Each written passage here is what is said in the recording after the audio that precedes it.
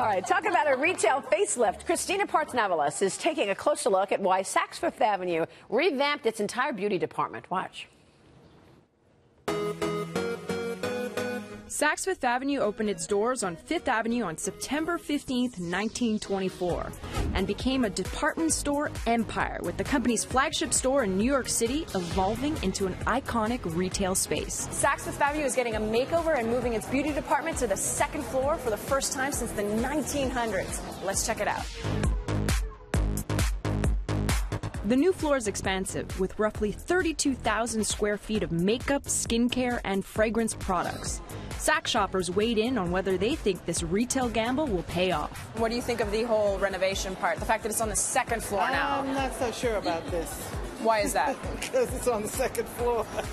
It was a big risk that the store took. I think it's much airier and brighter. With Sephora down the street and fierce competition online, Saks Fifth Avenue is aiming to win back shoppers by adding new experiences that go beyond the typical makeup application. During my trip, I visited the Blink Brow Bar and tried eyebrow threading for the first time. And then I hit the gym.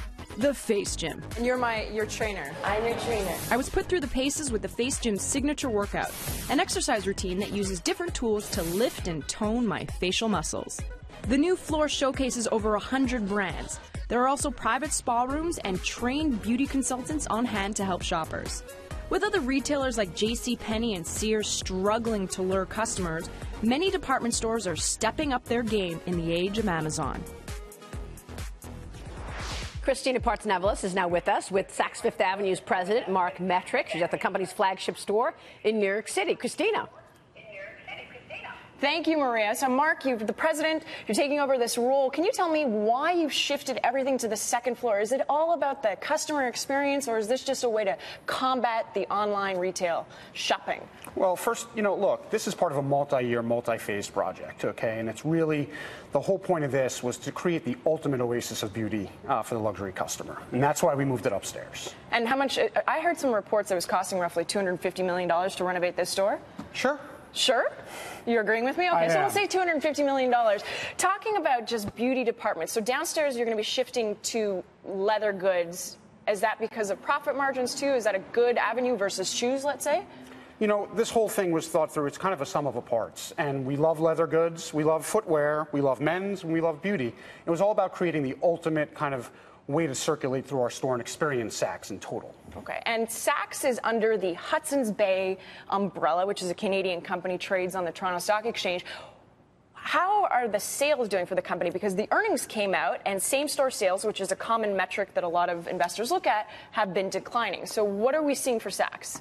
We're seeing good things. As we reported, we were up 6% this last quarter. That makes 4 in a row on the positive side. So we feel like we have a great trajectory at Saks.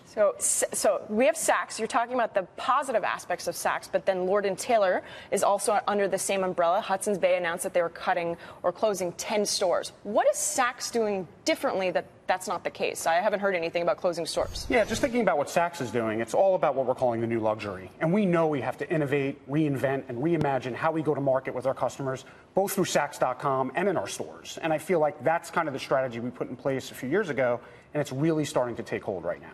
Given you have the renovations here with makeup, should there be any changes to the Saks website pertaining to this makeup department? Should we see any, updated?